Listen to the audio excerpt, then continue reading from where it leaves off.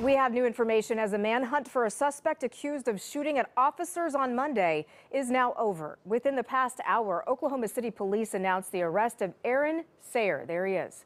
Investigators say Sayer led police on a chase in a stolen car on Monday. And this is video of where that chase ended. At one point, Sayer opened fire on the officer who was in pursuit.